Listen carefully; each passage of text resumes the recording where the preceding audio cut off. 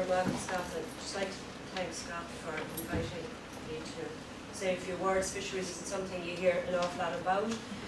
I suppose up to the last maybe 12 months since we had some protests in Dublin, but it's one of our industries that's been totally neglected, and not just neglected, but I suppose it's been sold out.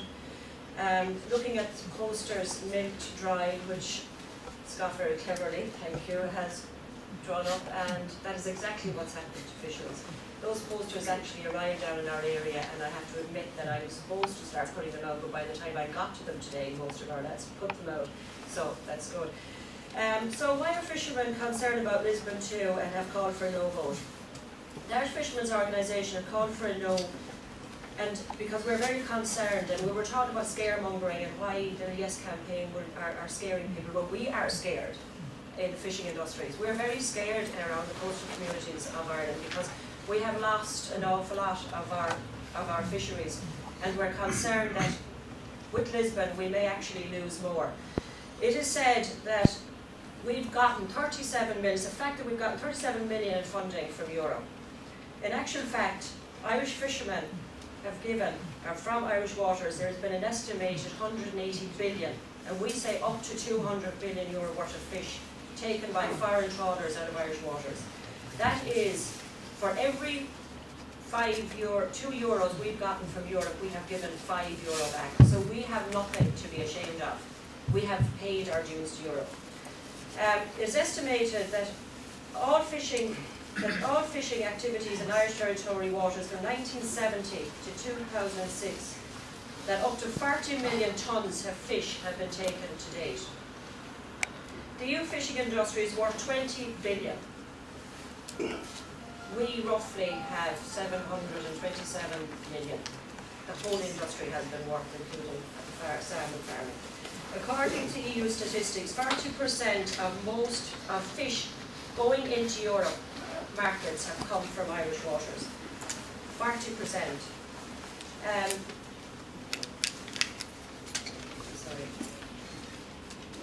We went to Brussels there last September to meet some commissioners, and we went into the table to where they actually set the people that give out fishing quota.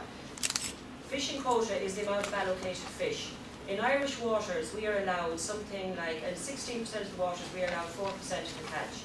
In most places around Ireland, French fishermen are allowed 6 to 7 times more fish in Irish waters.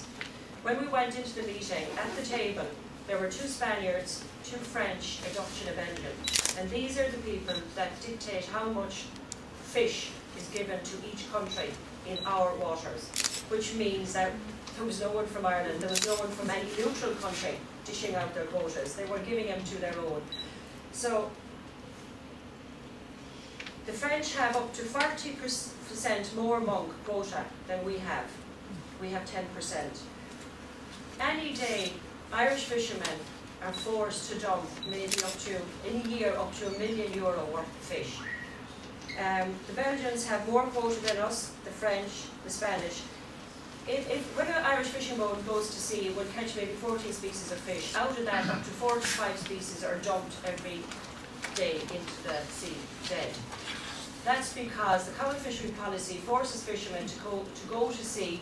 We're allowed to go to sea, we're allowed to fish, we can stay fishing all day. Every boat in Europe can fish all day, every day, and dump, providing they bring in nothing more than their allocated catch. That means that there's up to 2 million tonne worth of fish dumped into EU waters by a very bad common fishery policy every year. That at a time when half this world is starving. When Europe is importing its estimated €10.5 million worth of fish into Europe because Europe does not have enough fish to supply its markets, where fishermen are forced to dump €2 million.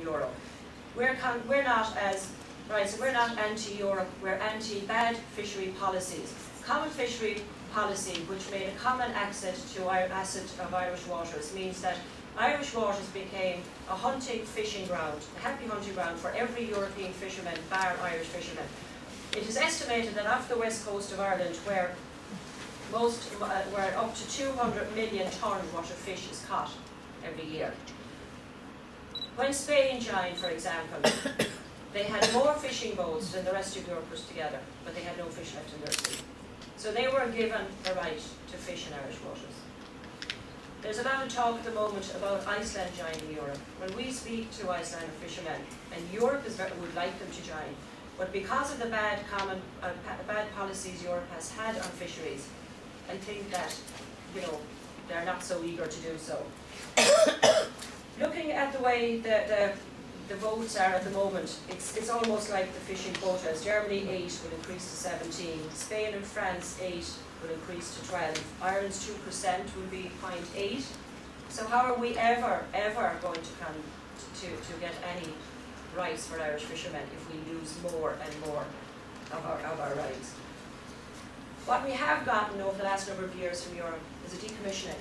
And that meant that they paid us to break up boats. And I saw fishermen around this coast actually cry as, you know, generations and generations of fishermen who went to sea, who got a sustainable living from fishing, had to break up their boats because they couldn't anymore earn a living.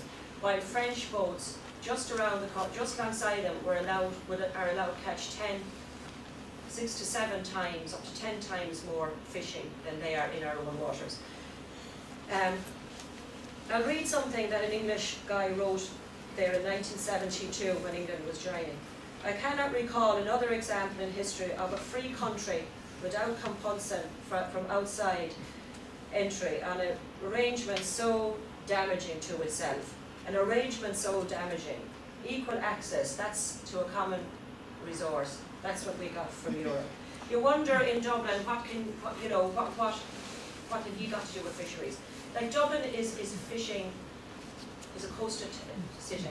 Just out the road in Howth, Balbriggan, Carhead, are communities that have been devastated. I mean, I'm sure if you walk out to Howth, you'll have seen, going back to the years, a lot more fishing boats than you see today. Where I come from in County Waterford, when I was young, my father fished out of Helvick. We had a good fisheries. But when we joined the common market, we were told that we would get better prices for our fish, that we would have a better future. I spent my days on the pier with